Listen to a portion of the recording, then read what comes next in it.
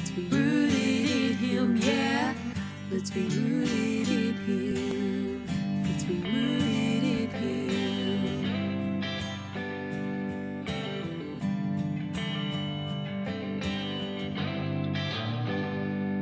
Hello, guys. It is Sheridan. Welcome back to the Rooted in Jesus podcast. Today's episode is kind of scary for me to talk about because it's going to be a real, raw, and honest episode. And I'm nervous for it. I don't know how, the topic's gonna go, but I trust that the Lord will guide me and direct me. I've already prayed about it. I guess without further ado, let's just get on with it. I may have to edit some things out because I don't want this video to be a video that's gossip or anything like that. I just want to share my experience. So I guess we'll start kind of from the beginning, but not really. I don't want to get into every single detail of everything, and there's going to be some details that I do have to share, so you can understand what I went through, but a lot of details I don't want to put people on blast, if that makes sense. Without going into too much detail, I think it's fair to go into some background with this church that I went to. This church that I went to, I truly believe that God let me be at that church that I was at for a reason, and there was a time and a season for me to be at that church. Also, not everything is perfect in any church. All churches have their issues, and, I wish there was a perfect church in the world, but the truth is, humans are humans. People are going to fall short. People are going to make mistakes. People are going to let you down. But I want the lesson in this all to go back to you don't have to let people that hurt you make you turn your back on the Lord, even though it's like church hurt. If I haven't said the topic, today's topic is church hurt. What I was trying to say is the church that I was at, I feel like God had me where He wanted me at the time. I have some good stories and testimonies of how God used that church in my life in mighty ways. And I'm not going to diminish that or say, that I didn't enjoy my time there.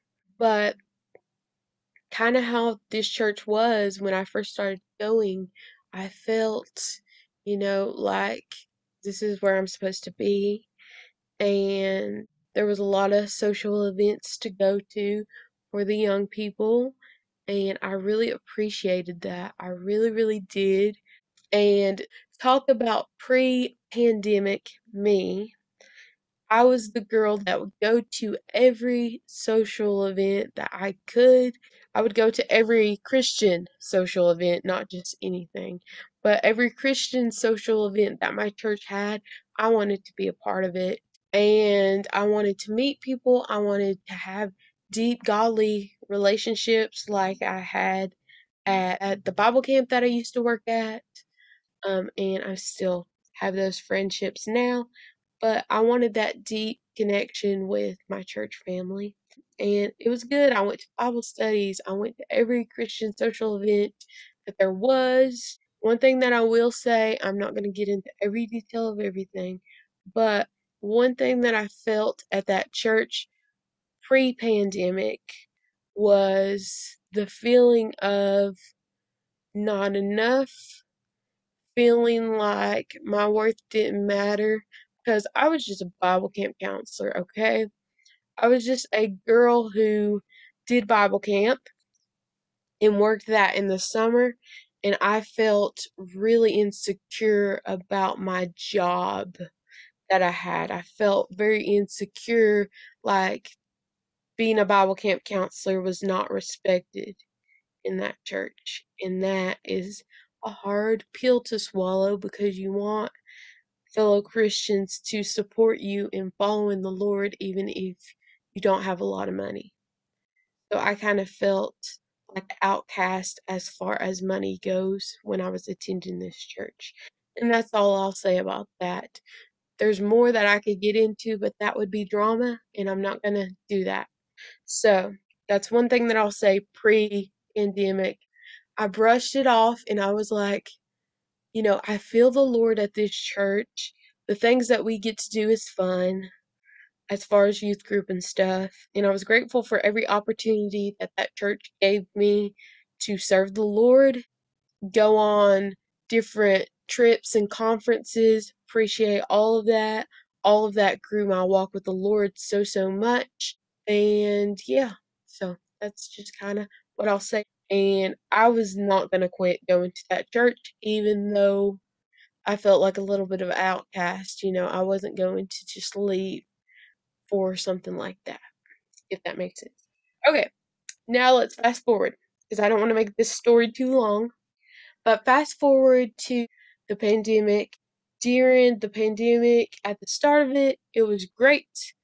They would have online services, and just a few people would go to the church and sing and all that stuff. And I would just worship in my room, do my normal thing, be connected to the Lord on other days than Sundays and Wednesdays. And then fast forward, people start going back to church. Okay, guys, so my mic stopped recording. So I hope everything is good as far as me being in frame and all of that. I'm going to just use my iPhone as a microphone and hopefully it's good enough. So I got my iPhone right here, just out of frame. But anyways, I think I was at post-pandemic. People were going back to normal. I went to in-person church once and I didn't feel comfortable with it. And you have your right to your own opinions and beliefs and all of that. But I just did not feel comfortable yet going back. I went back once just to try it out and see. And I just did not feel comfortable. I will not say the reasons why. But I continued to stay in contact with people at my church. I was always reaching out to them, always trying to make sure I'm praying for them and loving them despite if we're together or not. I don't want to get into everything that happened completely, but I think you guys can kind of get the gist of things. And if you don't agree with me, totally fine. You're entitled to that opinion, and that's okay. But I hope you can hear my story and hear how it hurt me.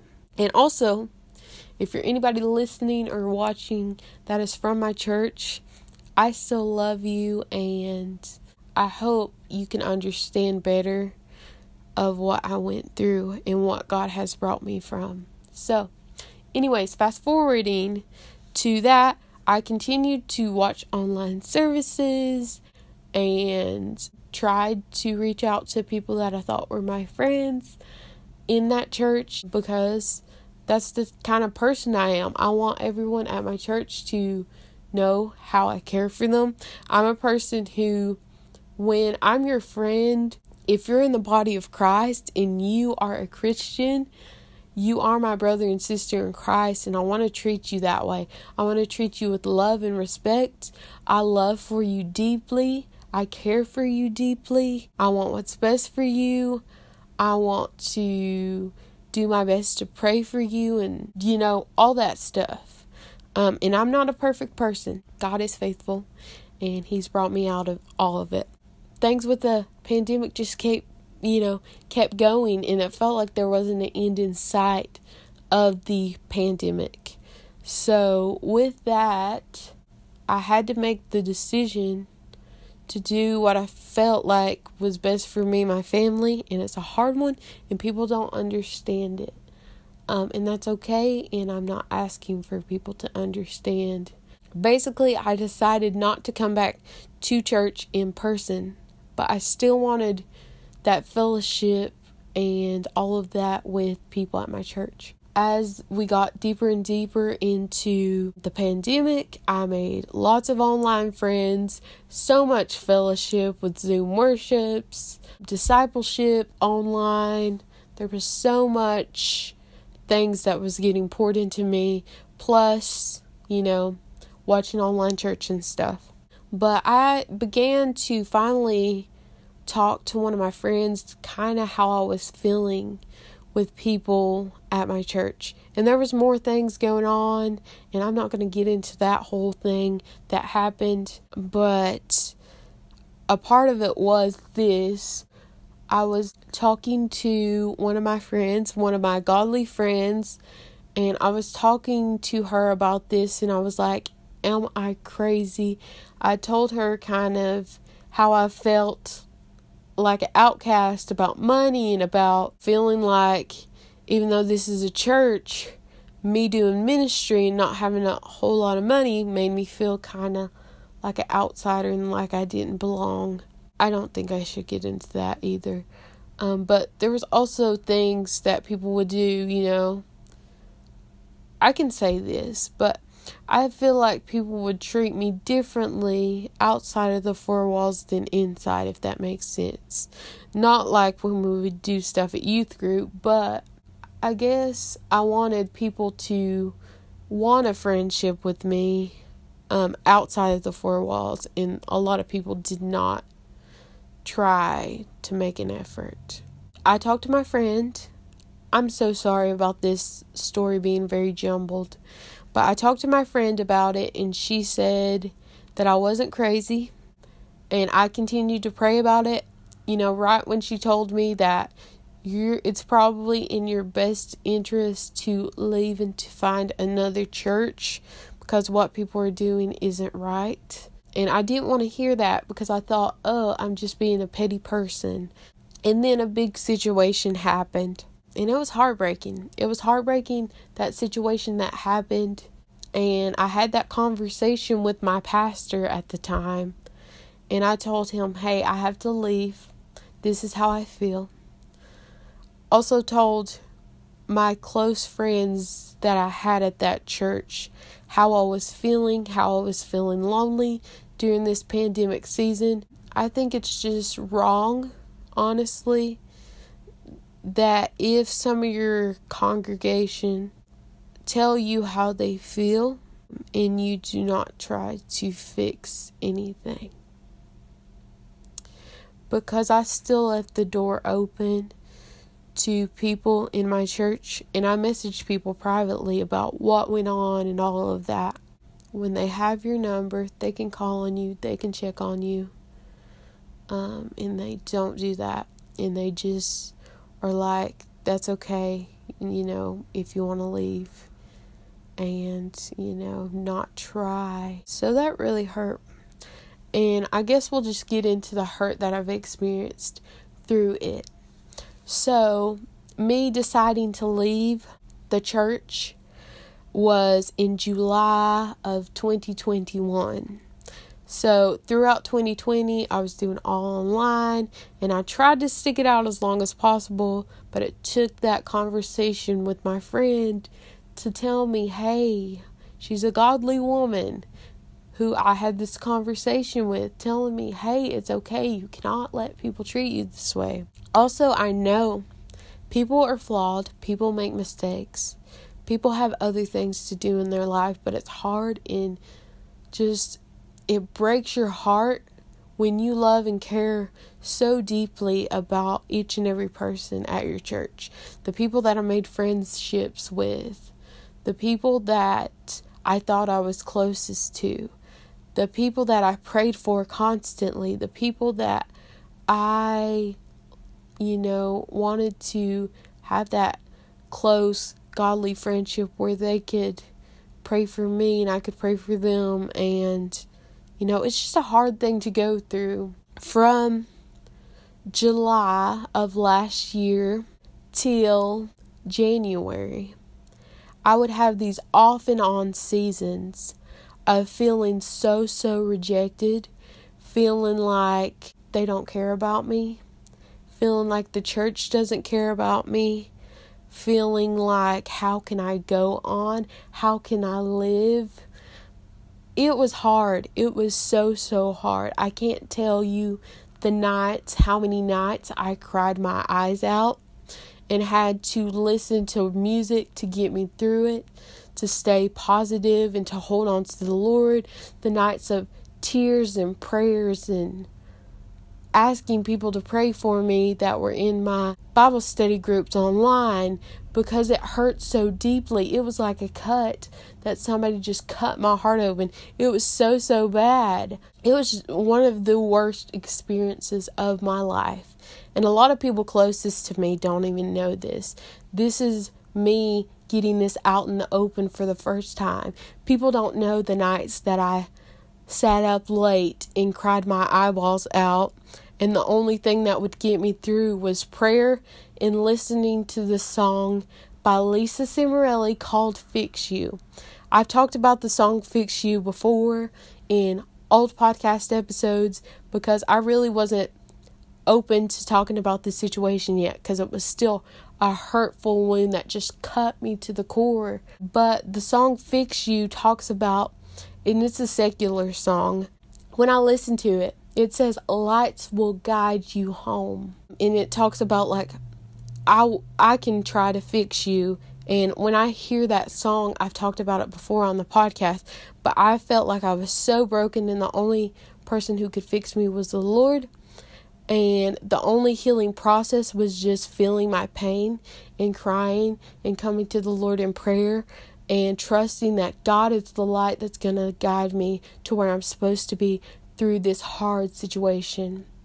Through this hard situation, I could have easily walked away from the church and said, no, church is not for me. Jesus is not for me. No, I'm done.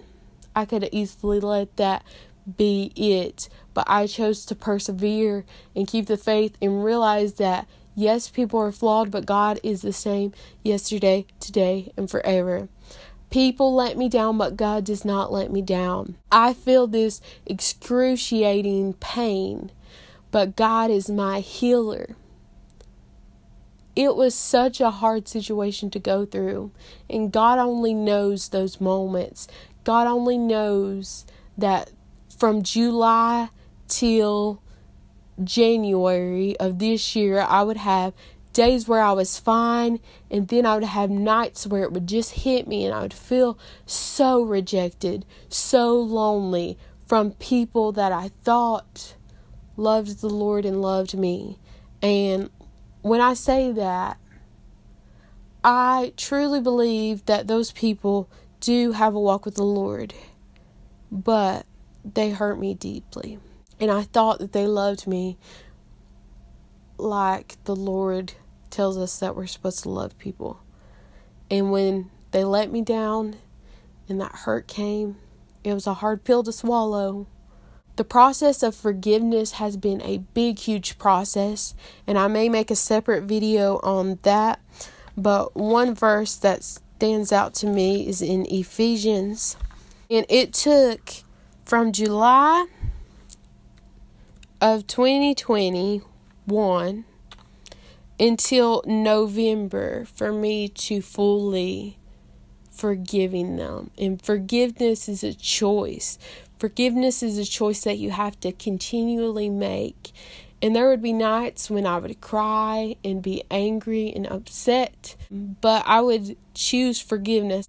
I would say, God, this is hard. God, this hurts. But I choose to forgive them, and it's going to be a choice that I'm going to have to make daily because these feelings are so deep and so fresh, and it's going to take me a while to heal. I knew that the Lord would walk with me through that pain, and I just hope that this video can show you guys that you can heal. And the church hurt was so real, so deep, but God is a healer. And since January, I can truly say in my heart, I do forgive them and I do love them.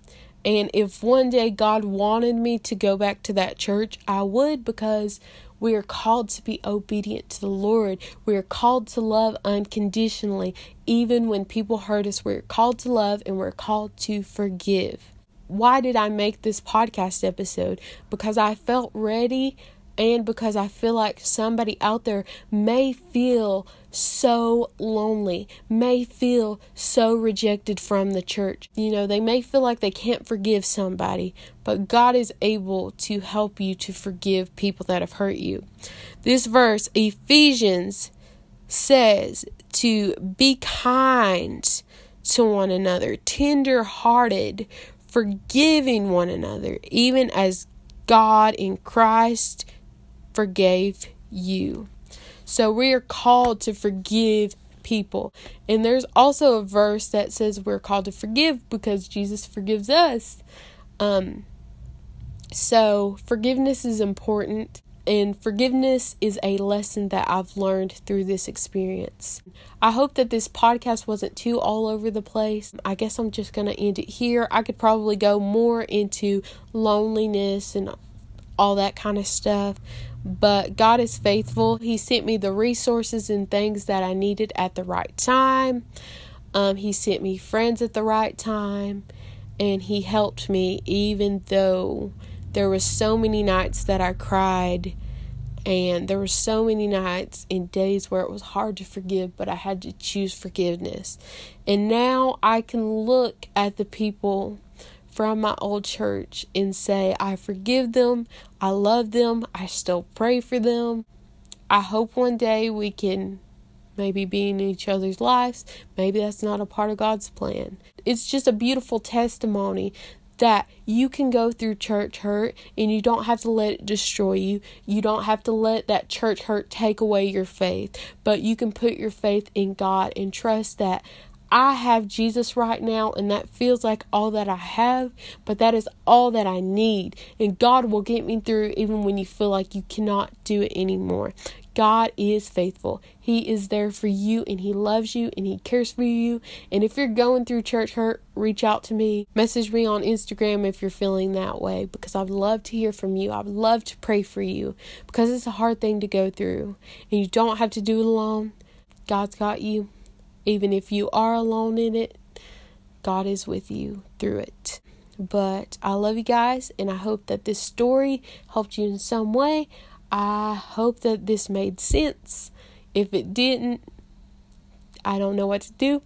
But if you like this podcast episode, please give it a rating if you're on Apple Podcasts, and subscribe to it if you're on YouTube, and like it. And I will see you guys in the next episode. I love you guys so, so much. And keep being rooted in Jesus. Bye, guys.